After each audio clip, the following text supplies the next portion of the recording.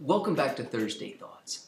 I'm really excited about this week because we are going to be looking at what makes Eastwood Christian School different from any other number of schools in the area.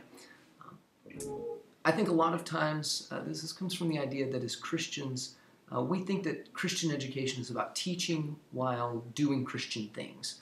But really, the truth of Christianity means that the truth of the gospel pervades everything we do, from why we teach and why we learn to how we teach and how we learn it. You may be saying, well, that's all well and good, but what do you mean by this? How does that make Eastwood Christian School different? So I'm going to start today by talking about some things that are not different from other schools, things that most people look for in a Christian school. For instance, at Eastwood, we pray, we hire Christians, we teach Bible, we put a high value on moral character. And these are great things to do. These are excellent things to do, and we do them at Eastwood. But I could honestly say that there are dozens of other schools in the area who do these same things. And I'm not just talking about private schools, public schools as well. I want to posit that the difference is a much deeper difference. And it comes from the idea that we reject modern educational philosophy. What does that mean? Well, we feel that modern educational philosophy has its roots in some very un-Christian beliefs. And we don't believe it's a better model. We think it actually ignores the truth of who God is and who we are. Again, how? Well, I'm going to give you one example today, and we'll talk about some more in the weeks to come, but we're going to start today with the beginning. As Christians, we believe in the fall. Humans are fallen. We don't enter this world wanting good. We must be taught what is good, what is true, what is beautiful. And we find this to be true in Scripture and in reality.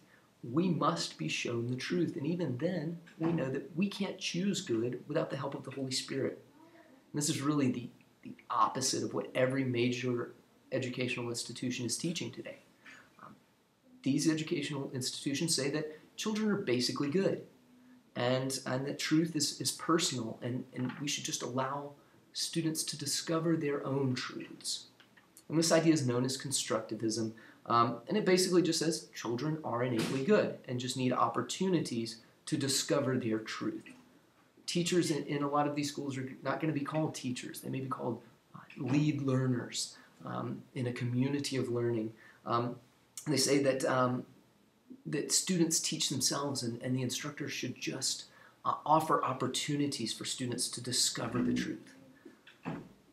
But that's not what we believe.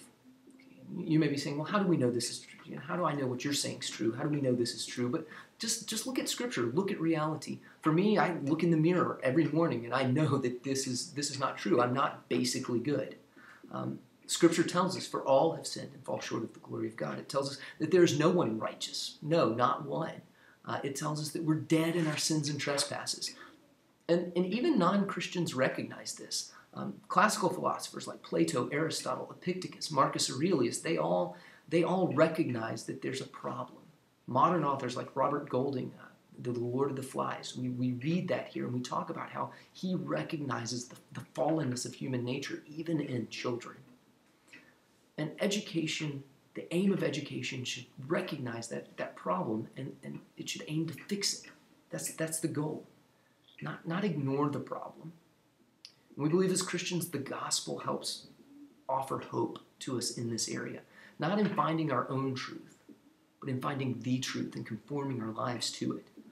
And that is really the goal of redeemed education, and thus it's the goal of an Eastwood education, is to discover the truth and help children learn to conform their lives to that truth so that they can be a part of God's kingdom. So next week, we'll look at a few more examples of how what I call redeemed education is different from what we typically think of as just Christian education.